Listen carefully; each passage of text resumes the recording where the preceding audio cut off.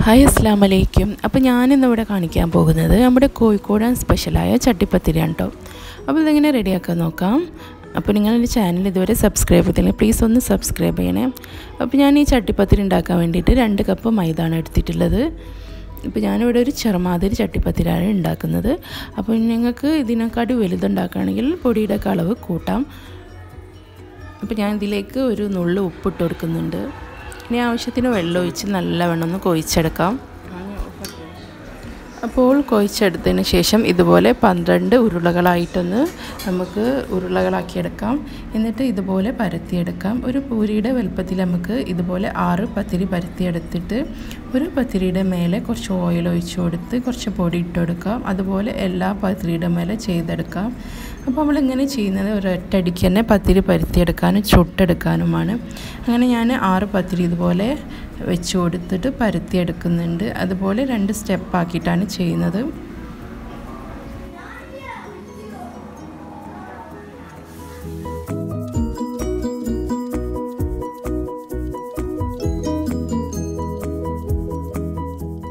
ആദ്യത്തെ പത്തിരി ഇതുപോലെ പരത്തിയെടുത്തിട്ടുണ്ട്.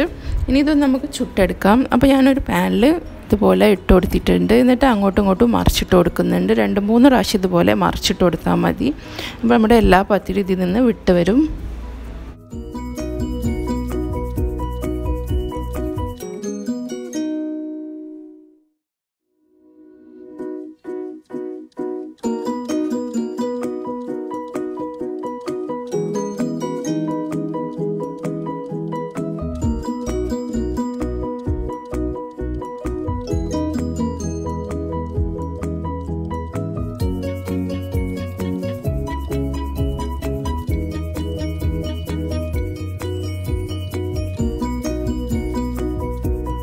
അപ്പോൾ ഞാനിതെല്ലാം ചുട്ടെടുത്തിട്ടുണ്ട്. ഇനി ഇതിങ്ങനെ ഓരോന്ന് പതുക്കെ നമ്മളിതിൽ നിന്ന് വിട്ടെടുക്കാം.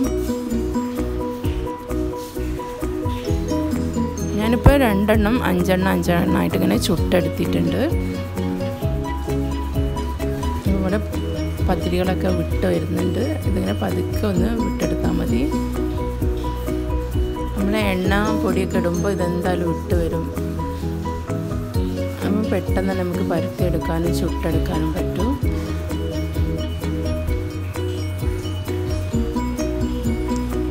ഇതുപോലെ രണ്ടാമത്തതും ഇതുപോലെ ചെയ്തെടുക്കാം.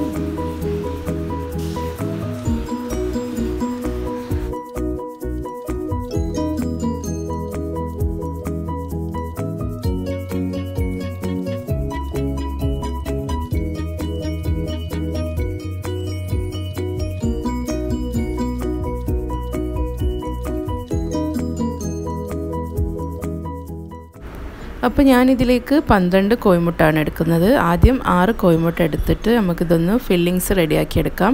അപ്പോൾ ഇതിലേക്ക് ഞാൻ 1/4 കപ്പ് പഞ്ചസാര ഇട്ട് കൊടുക്കുന്നുണ്ട്. പിന്നെ 2 ഏലക്ക പൊടിച്ചതും ചേർത്ത് കൊടുക്കുന്നുണ്ട്. ഇനി നല്ലവണ്ണം ഒന്ന് മിക്സ് ചെയ്തെടുക്കാം.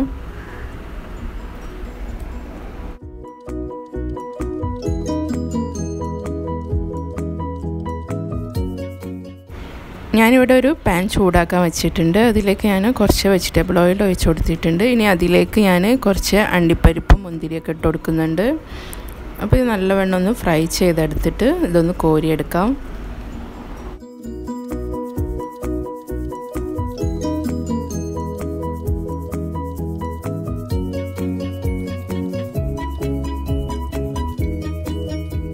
ഇനി അതേ ഓയിലിൽ തന്നെ നമ്മൾ നേരത്തെ കലക്കി വെച്ച കോഴിമുട്ട ഇട്ട് ഇതുപോലെ ചിക്കി പരത്തിയെടുക്കാം. ഇത് നല്ലവണ്ണം ഇങ്ങനെ മിക്സ് ചെയ്തുകൊണ്ടേ ഇരിക്കണം. എന്നാലേ മുട്ടയൊക്കെ നല്ലവണ്ണം ഒടിഞ്ഞു വരുള്ളൂ. അപ്പോൾ നമ്മുടെ ഫില്ലിങ്സ് റെഡി ആയിട്ടുണ്ട്. ഇനി 6 കോഴിമുട്ട ഇതുപോലെ പൊട്ടിച്ച് ഒഴിച്ചിട്ട് അതിലേക്ക് 1/2 കപ്പ് പഞ്ചസാര ഇട്ട് കൊടുക്കുക. പിന്നെ 2 ഏലക്കായും ചേർത്ത് കൊടുത്തിട്ട് നല്ലവണ്ണം ഒന്ന് മിക്സ് ചെയ്തെടുക്കാം. ഇത് നമ്മുടെ പത്തിരി ഒന്ന് മുക്കിയെടുക്കാൻ വേണ്ടിയിട്ടാണ് ഇതുപോലെ ചെയ്തെടുക്കുന്നത്. ഇങ്ങനെ സെറ്റ് ചെയ്തെടുക്കാൻ നോക്കാം. ആദ്യം ഞാനൊരു പാനിലേക്ക് കുറച്ച് ഓയിൽ ഒഴിച്ച് കൊടുത്തിട്ടുണ്ട്. എന്നിട്ട് അതിലേക്ക് നേരത്തെ പരത്തിയെടുത്ത പത്തിരി ഇട്ട് കൊടുത്തിട്ടുണ്ട്. ഇനി അതിലേക്ക് നമ്മൾ നേരത്തെ കലക്കി വെച്ച മുട്ടയുടെ കൂട്ട് ഒഴിച്ച് കൊടുക്കാം. അത്യാവശ്യം മുട്ടയുടെ കൂട്ട് ഒഴിച്ച് കൊടുക്കണം. എങ്കിലേ പത്തിരി നല്ല സോഫ്റ്റായിട്ട് കിട്ടുള്ളൂ.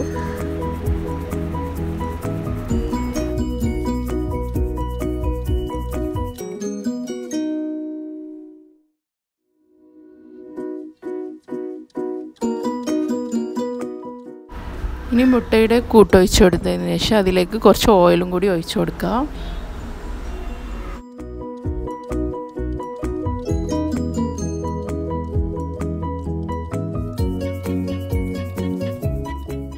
ഇനി ഇതിലേക്ക് നമ്മൾ നേരത്തെ ആക്കി വെച്ച മുട്ടയുടെ ഫില്ലിങ്സ് ഇട്ട് കൊടുക്കാം.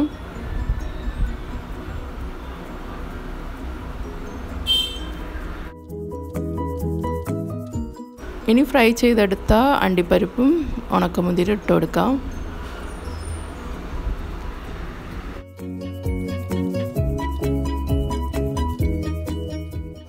ഇനി അടുത്ത ലെയർ മുതൽ നമ്മൾ മുട്ടയിൽ മുക്കിയിട്ട് വേണം പത്തിരി ഇട്ട് കൊടുക്കാൻ. ഇതുപോലെ പത്തിരി ഇട്ട് കൊടുത്തതിന് ശേഷം നമ്മൾ നേരത്തെ ചെയ്തതുപോലെ മുട്ടയുടെ ഫില്ലിങ്സ് ഇട്ട് കൊടുക്കുക. പിന്നെ അണ്ടിപ്പരിപ്പും മുന്തിരിയൊക്കെ ഇട്ട് കൊടുക്കുക. അതുപോലെ ഓരോ ലെയറും നമുക്ക് ചെയ്തെടുക്കാം.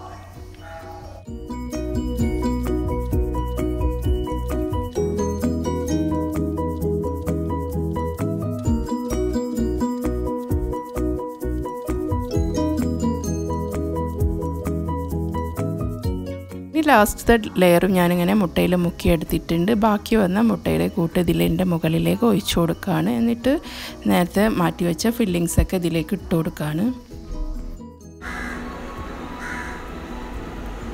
ഇനി നമുക്കിതിലേക്ക് ബാക്കി വന്ന ഫില്ലിങ്സ് എല്ലാം ഇട്ട് കൊടുക്കാം.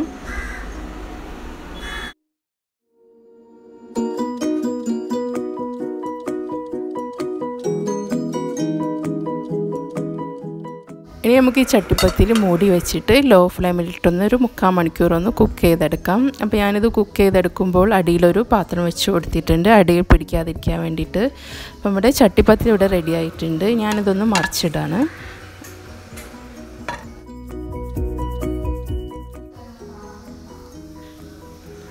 അപ്പോൾ നല്ല ടേസ്റ്റി ആയിട്ടുള്ള ചട്ടിപ്പത്തിരി ഇവിടെ റെഡി ആയിട്ടുണ്ട്. അപ്പോൾ എല്ലാവർക്കും എൻ്റെ വീഡിയോ ഇഷ്ടപ്പെടുകയാണെങ്കിൽ പ്ലീസ് ഒന്ന് സബ്സ്ക്രൈബ് ചെയ്യാനും ഷെയർ ചെയ്യാനും ലൈക്ക് ചെയ്യാനും മറക്കരുത്. Thank you.